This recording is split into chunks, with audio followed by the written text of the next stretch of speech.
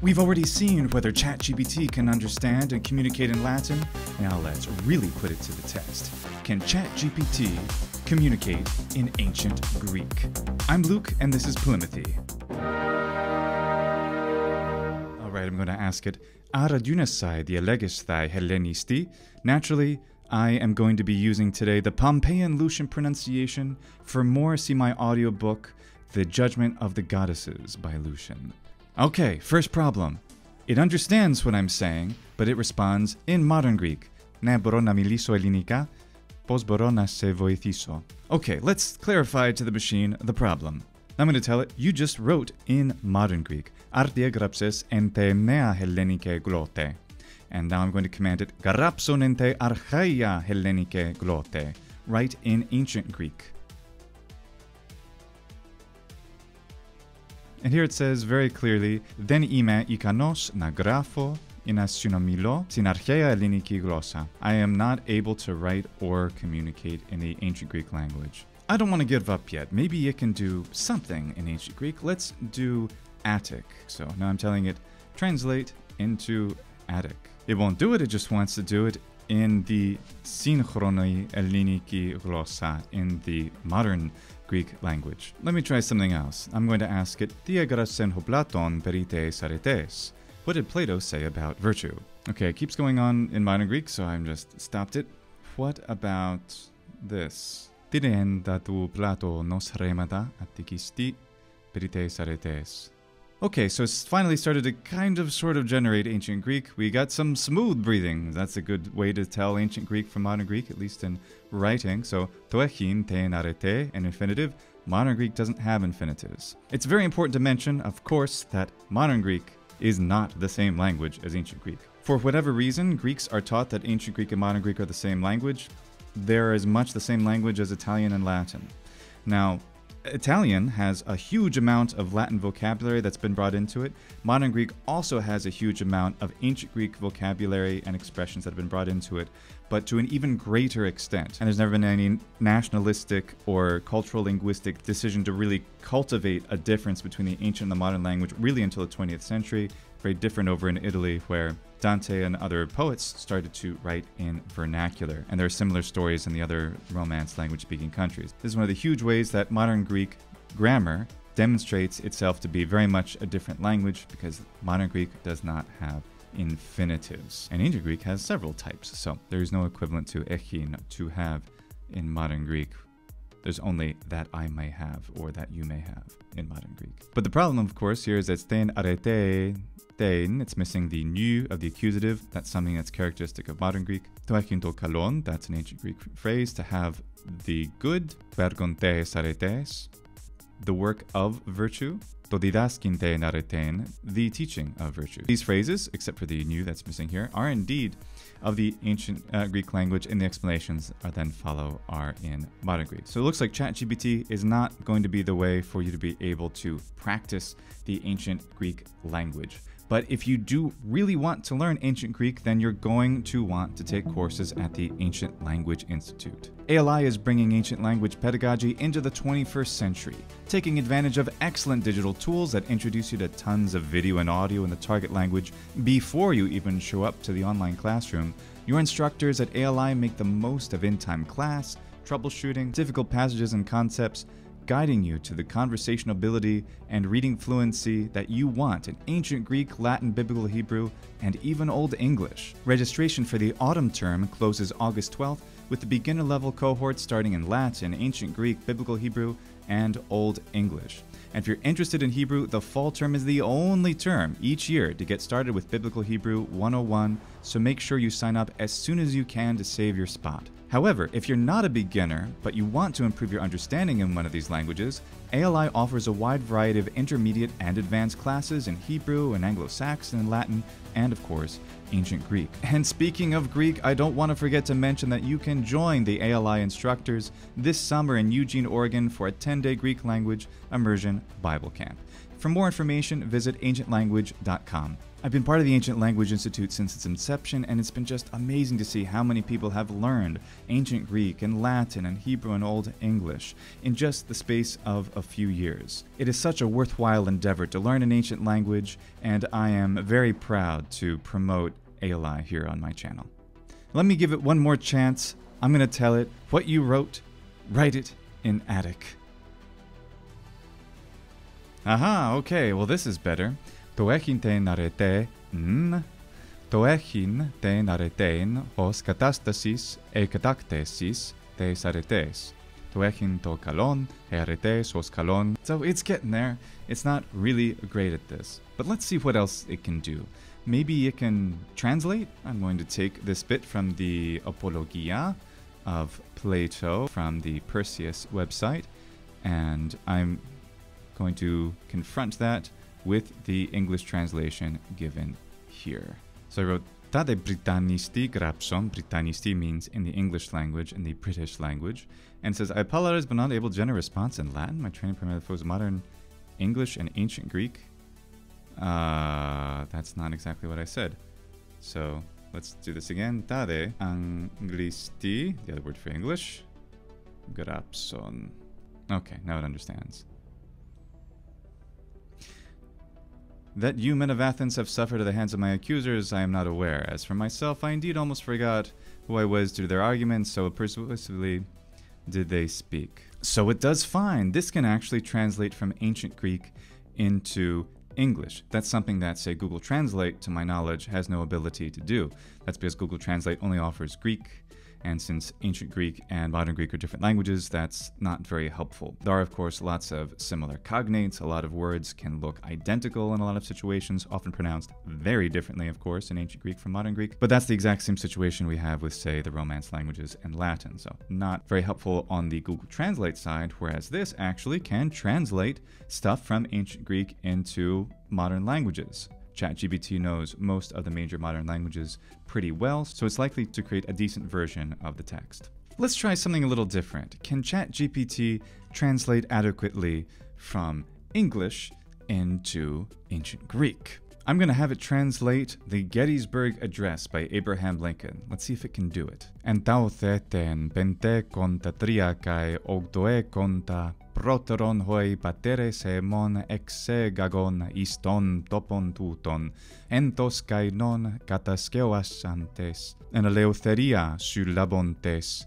kai prosetithentes to logo otipantes hoi anthropoi isoi ktisthesan aleniun hemis en megalo polemo politico esmen pirontes ihe politia ekine e politiatis toiaute kai toiutos hyperchon dunatai diatelin. This is not bad, just some things that jump right out at me. The toiutos and toiaute, like it's the politia that's always being described here, so this should be the same. At least it's words and grammar that is in ancient Greek. So the trick seems to be to tell it to translate into Attic. Which is Atticisti. Attic, of course, is the foundation of all ancient Greek, the equivalent to classical Latin. It stopped, it didn't do the whole thing, but it got pretty far. It's still getting some things wrong, just stuff that it leaps right at you right away. The accent just doesn't work here, so what is it doing that's wrong? But this is better. I mean, it did say, I don't do ancient Greek, and I forced it to, and it put out something that is more than halfway there. It's definitely way better than just responding in modern Greek like it was doing before, which I found irritating. What about Biblical Greek? That's always easier, right? Well, this is from the PDF that comes with the audiobook of the Gospel of John that I sell on my audiobook store. I'm giving myself a little plug. Thank you for those of you who have already bought this audiobook. Now, let's try something pretty well known. Let's see if it can do in the beginning. So, translate this into Koine Greek. Let's see what it comes up with.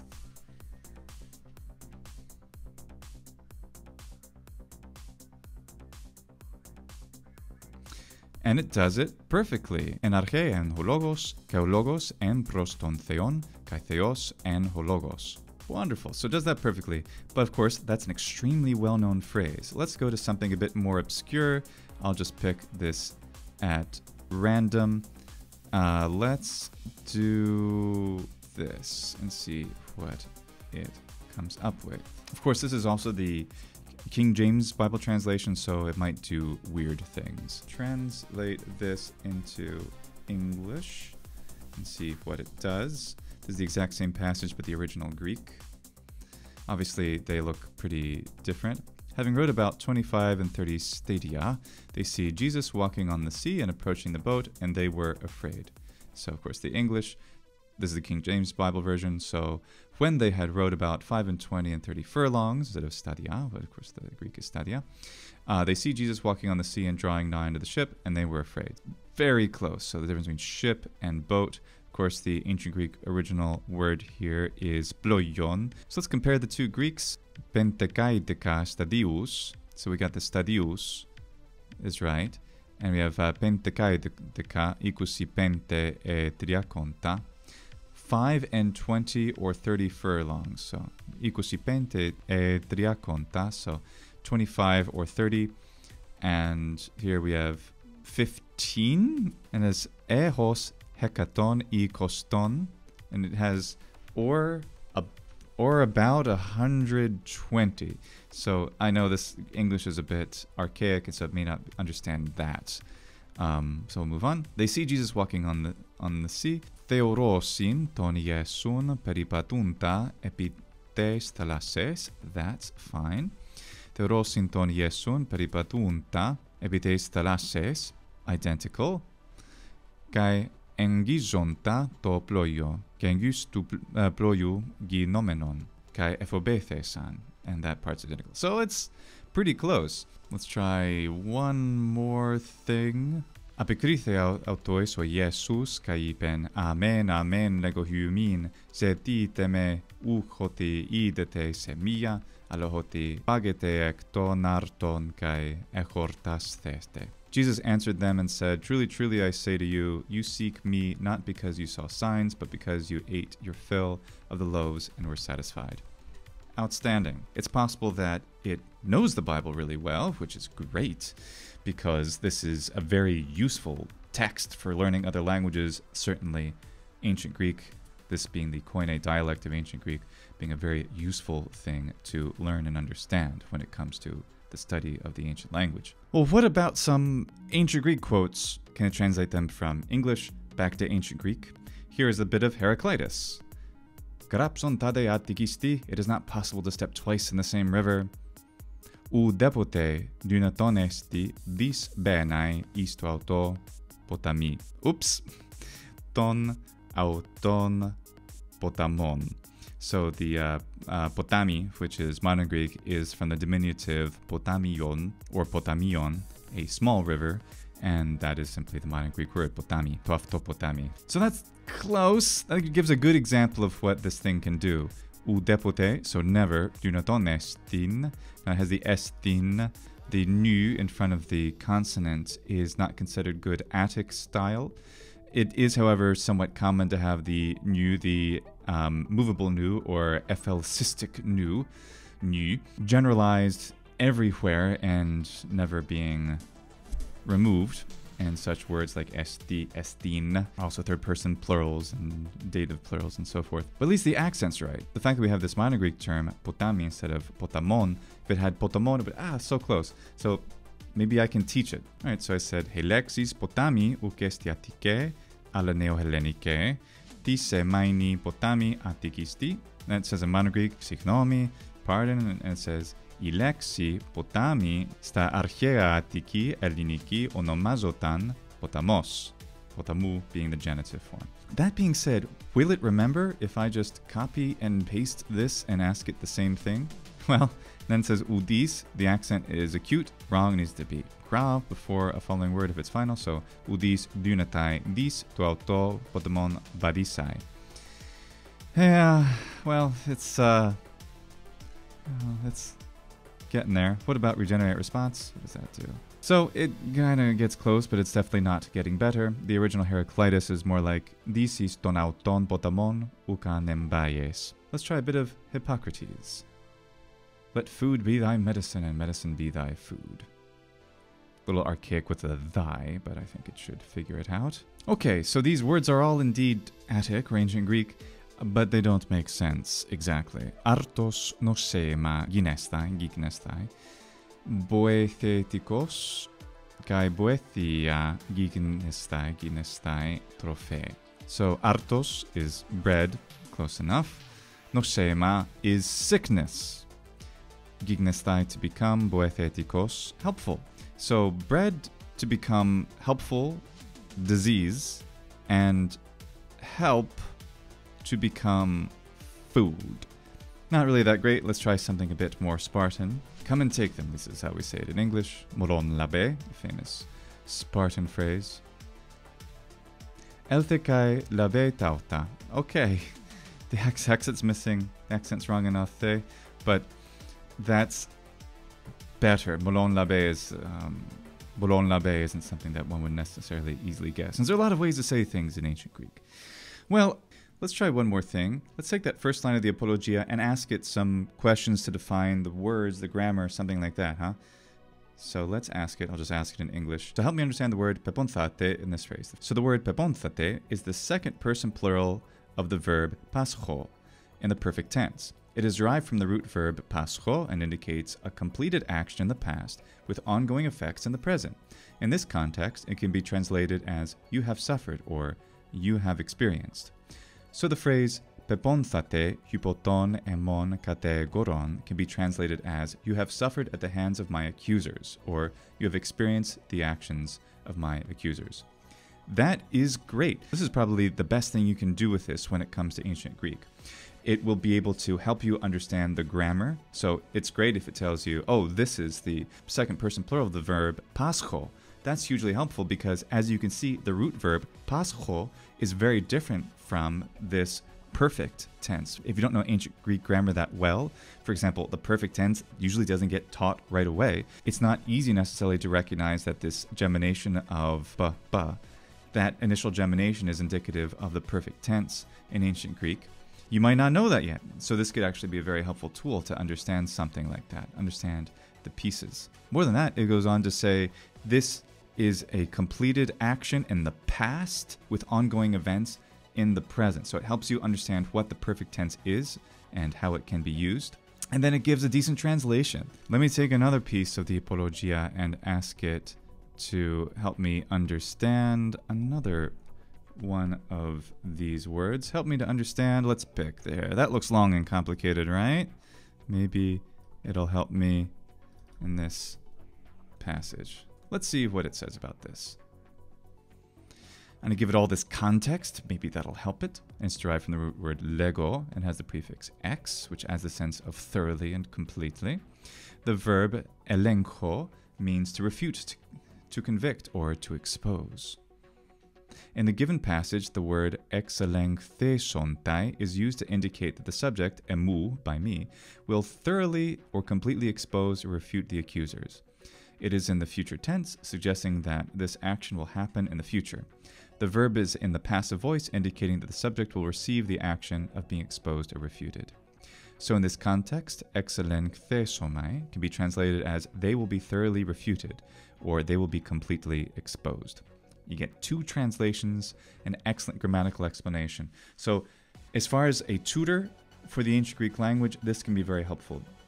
To learn it outright or to have a conversation with a competent speaker, in this case, writer of the language, you're not going to get that. It's going to produce ancient Greek that is subpar at best, if not outright wrong, and mixed with lots of modern Greek. But when it comes to understanding these kinds of details, it's very good at that, and generally seems to be pretty good at translating into English. So this is good. So my overall assessment is that ChatGPT for ancient Greek is interesting. It's about the same as the Latin, except it's harder to get it to start to communicate in the language. I was able to get it to do that a little bit. Attikisti seems to be a key word that's helpful. Maybe if you keep insisting, I simply don't have the patience to fight with this thing, but maybe you do, you can get it to produce more ancient Greek, but then what it produces is inconsistent and often wrong. Often wrong soon. It's a very sloppy rhyme. Wrong soon, wrong soon. This doesn't work. By often wrong, I mean you'll get 80, maybe 90% of the words could be right, but it makes mistakes that are just impossible even for first-year students to get wrong at the same time. We saw similar problems with the Latin, so it has obviously a high competency in different areas than an extremely low competency in areas that one would expect it to get right consistently. Like accent rules. Accent rules shouldn't be that hard. They're very mathematical, very logical, but it gets those wrong too. So you're not going to be able to have a real conversation with this. Probably. I don't know. Maybe this is just the free version of ChatGPT. Maybe the paid version will bring you more luck if you want to try that out. But my assessment, just like Latin, do not depend on it for good ancient Greek. Just like you don't depend on it for good Latin. Modern languages seem to be fine. When asked to translate from English into ancient Greek, it came up with stuff that was generally there, but it was often wrong. Often wrong? That is what the colonists called you, isn't it? So automatically, no one's going to be able to use this if you don't know ancient Greek. It's so interesting. These tools only work if you know the language better than the machine. However, if you have a lot of stuff you need to translate, you could have it translated into its ancient Greek, and then you can go and fix it. If you have a good eye for detail, and if you know the language well, you should be able to improve it, and it just helps you with some of the work. Or, because the mistakes are very numerous and sometimes subtle, it might create more problems than it's worth. Translating from ancient Greek into English, and I imagine this is true for translating into other modern languages, seems to do quite a bit better. Nothing jumped out at me as particularly mistaken, but I didn't really analyze word for word. I have noticed sometimes, because this isn't the first time I've done ancient Greek with this thing, I've noticed that it'll produce something that is very close and then suddenly wrong because it doesn't understand the context, and it does all kinds of weird things. So it's strange. It's a lot like those weird AI photos. Sometimes it will do something that's just weirdly off. Like it'll produce a photorealistic image of a person with an extra finger by mistake. You don't really notice until you're like, wait a minute, 6 fingers, that's wrong. Those kinds of things are very odd and weird. So it's just so different from the mistakes that human beings make. So you have to really watch out for them and get used to the device. However, when it comes to asking the machine to help you understand grammar, for example, or the meaning of vocabulary, like when I asked it those 2 words, it gave me the root word, and from that root word, for example, like if I didn't know the perfect of Pascal, how could I look up Pascal? Because it looks so different. I was with, Pepa, how am I supposed to figure that out if I'm new at ancient Greek? But then I could go to Pascal, and then I could see, oh, look, that's one of the principal parts, and you would be able to learn from there. And if you don't know how principal parts work, you could probably ask that too. In fact, let's do that. Tell me about principal parts of verbs in ancient Greek. In ancient Greek, verbs have principal parts that provide the essential forms of the verb. The present indicative, the form represents the verb in the present tense. For example, the verb lyo needs to be long on the u as well as the o, sir, meaning I loose. So I have the future indicative, aorist indicative, perfect indicative. The 4 principal parts are crucial for understanding and conjugating verbs in ancient Greek. By knowing these forms, you can identify the stem of the verb and predict its various inflections from across different tenses, moods, voices, and persons. Additionally, the principal parts help to classify verbs into their respective conjugation classes based on the patterns they exhibit in these forms. Absolutely, except that we're missing the other 2. 4 is a lot. 4 will get you pretty far, but 6 principal parts are, of course, standard. So, all in all, ChatGPT remains a fascinating, very interesting tool. You cannot rely on it. You can use it, however, to help guide you, especially when it comes to understanding parts of speech. You'll get a lot of help with ancient Greek there. But obviously, if you really want to learn the language, then you should probably consider a course like those at the Ancient Language Institute. Thanks again to them for sponsoring this video, and to every single one of my Patreon supporters. Hygienete and walete.